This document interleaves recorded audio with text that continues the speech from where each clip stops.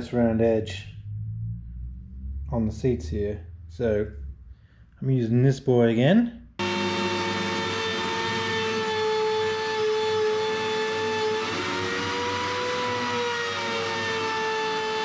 got to put in the supports for the rowing thwarts and any thwartship seats or anything I decide to put in there.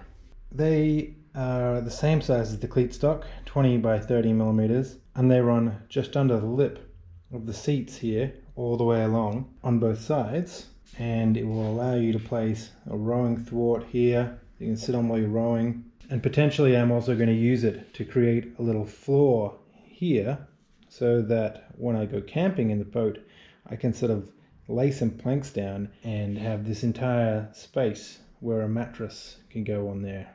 So I don't have any cleat stock left, but I do have these two big long planks here that I was going to use for the boom and the yard. So I'm going to rip some 20 by 30 out of them, and they'll do their duty. 198. I'll just call it 230. That'll give me a little bit extra to do these things.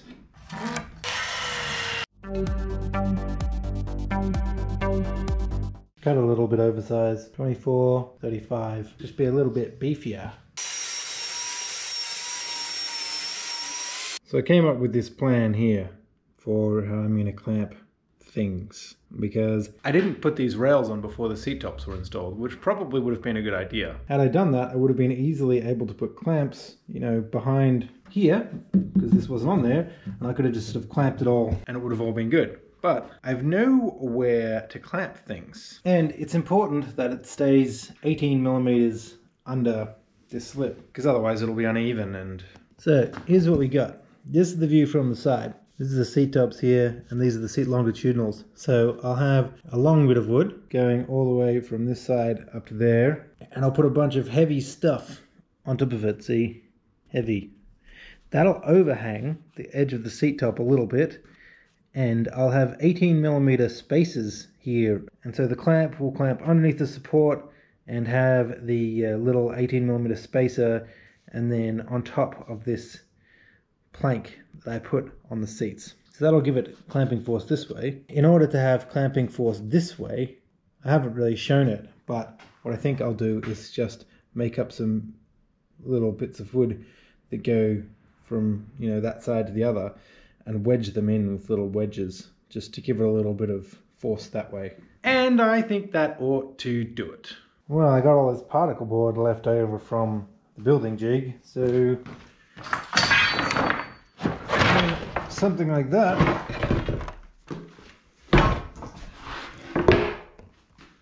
should be more or less a good fit, I think. Convenient 18mm thick piece of plywood left over from the rudder. And here is a simulation of how it will work. Wedges, so they're pushing hard this way. Then I got my 18mm spacers to make sure it's 18 millimeters below the level of the seat top, so I can use nice 18mm ply for the thwarts and things like that. And I've got this plank which is sort of sitting on the seat top, and it's held down by these batteries, and that's giving it the weight for it not to move. And I think that'll just about do it.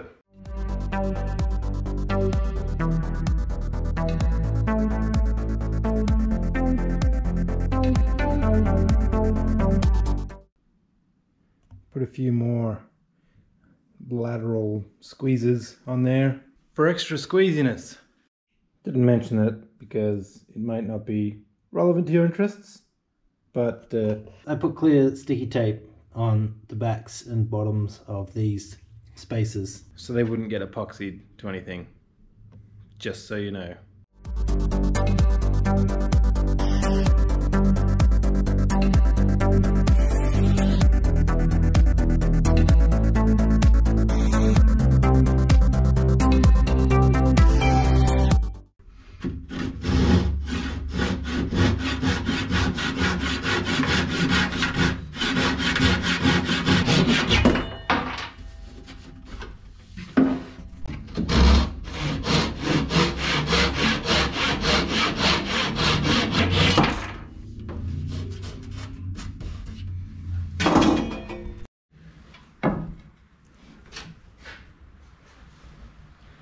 Need to plane it to dimension, but that'll go in there more or less.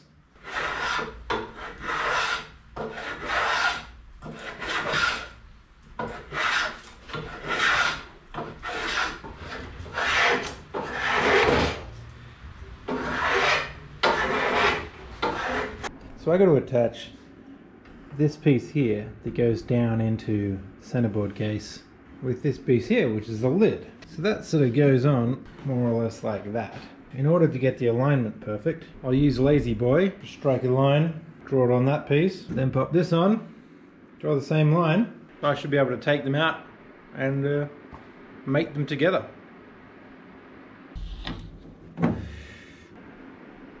Well, after doing all that laser malarkey, I thought of a much easier solution.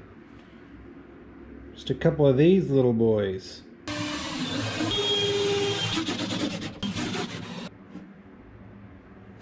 I might sand it so it's not quite as tight, because that's a huge pain in the ass to get out right now. Oh yeah, that's smooth.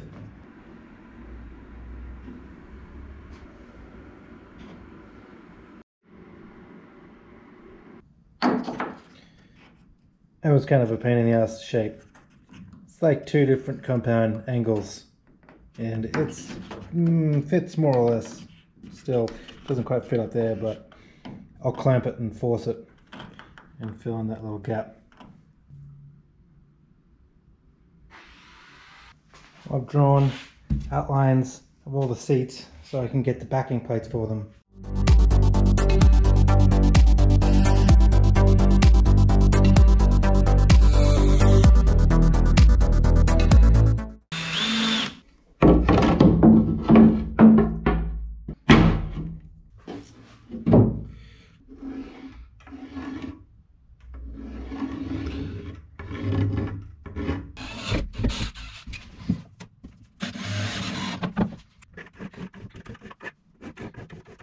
Backing plates.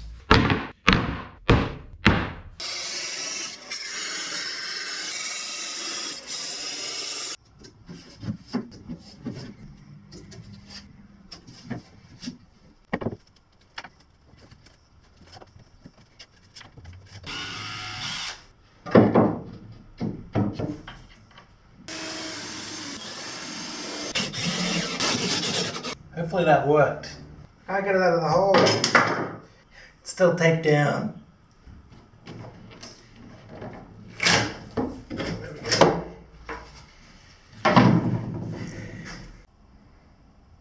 Well, the hatches seem to fit pretty well. Can't get them out because I don't have fingernails.